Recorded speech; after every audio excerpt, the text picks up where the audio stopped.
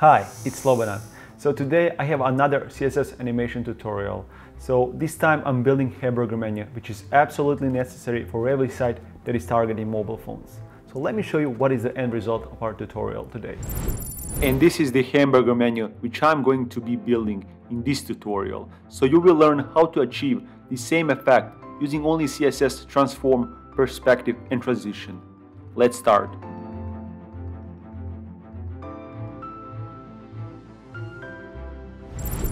First thing is that I want to simulate our mobile phone using developer tools. Ctrl-Shift-I to open developer tools and Ctrl-Shift-F to switch to mobile phone. Now let's start coding the HTML. First, I'm going to create a wrapper for our page.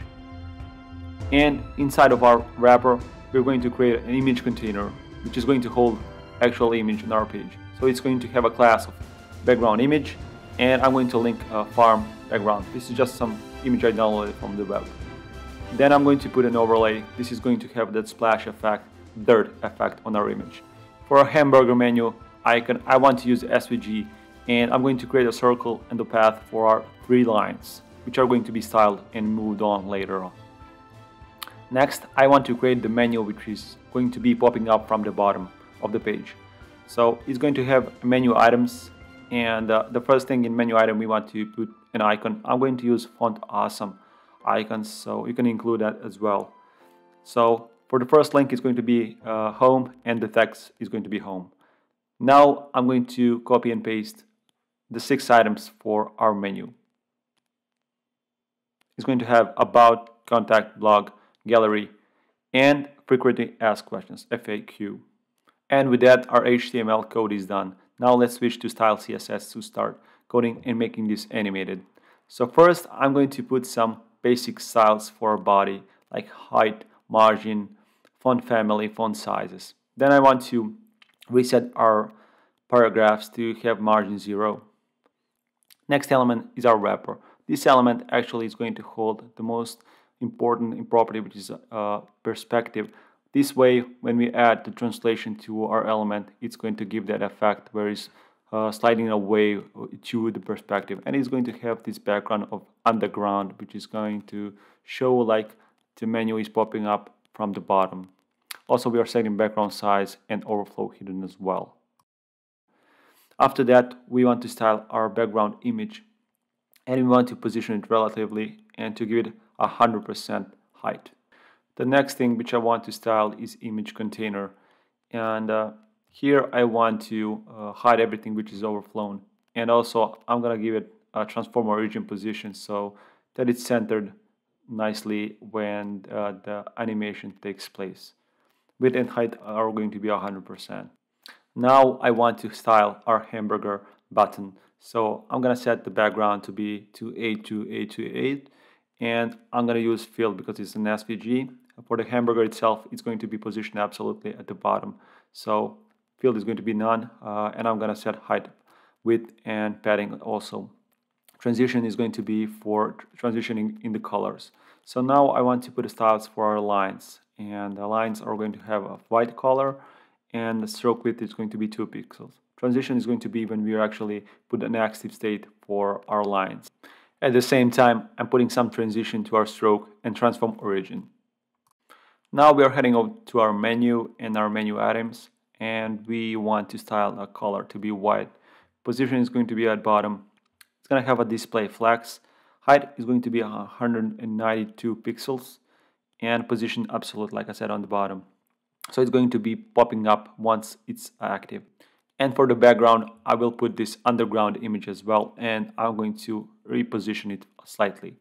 Next, I want to add 2 on-click events. First one is when we click on a hamburger menu, and the second one, we want to remove the active class when we actually click on our menu itself so that it closes the menu. And now we want to utilize those active classes so that adds some motion to our page. First thing which we want to add is an image container to get some rotation. Let's see how it looks. Okay, it's transforming, it has perspective, so you get this outcome. The next thing, we want to put our menu to 0 position, so translate Y to 0 so it pops up to our page. Okay, let's see how it looks. It's popping up. It looks terrible, but it's popping up when we click on our hamburger menu. And also on the active state, I want to show the overlay, so I'm setting opacity to 1. We haven't set up any stylings yet for the overlay, so it doesn't show up now, but we're going to do that just in a second. Now it's turn for hamburger button. So when the active state is present, we want to move it up. So we are using translate Y. And now we want to transform our lines. So first, for the first line, I want to set it diagonally, and for the last one as well. For the second line, I'm going to give a scale 0 because we want that to be disappeared. And also I'm giving a stroke, so it has this blue color, so it shows that it's an active state. And you can see how it looks now. It has that cross icon, so you can close the menu. It shows the user. It's very user interface friendly. Also for the hamburger, we want to set the background to change the color slightly, so the fill is color of 555. And code for the animation is pretty much done.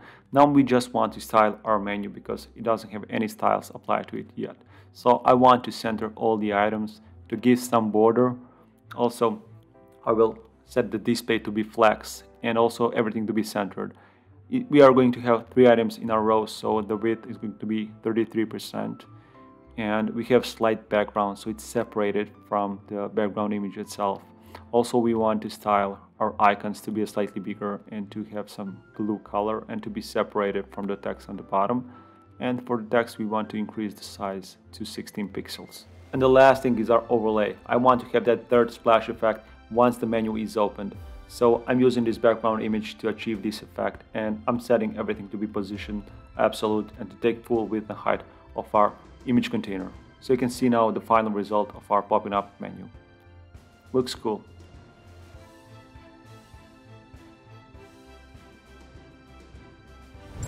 And that's all I got for you guys today.